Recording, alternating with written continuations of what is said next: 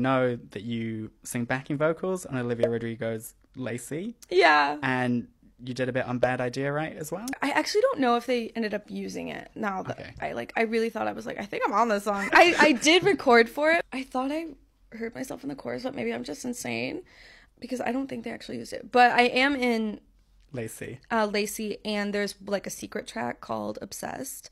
That's like on the vinyls, which I'm on that one. And I'm also on the Hunger Games song that just came out.